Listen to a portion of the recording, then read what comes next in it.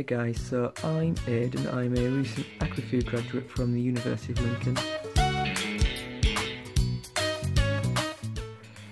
Originally I did zoology as undergrad at Lincoln too, however I wasn't quite sure where to take the course from there.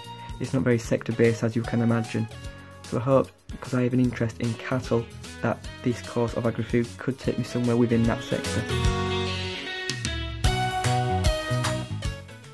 When I was first joining the course, I wasn't quite sure what to expect. I obviously knew there would be modules on food and agriculture, however it was much wider than I thought it would be. There was ones on nutritional information and food safety, for instance, and I of course knew there would be some practicals in the labs for this course too. However, I was quite surprised by the diversity of the practicals that we were allowed to do. The most enjoyable part of the course for me was probably the field trips, just because they were so numerous and so diverse. For instance, we went to a potato factory within the first few weeks, and that's actually much more fun and interesting than you can actually imagine.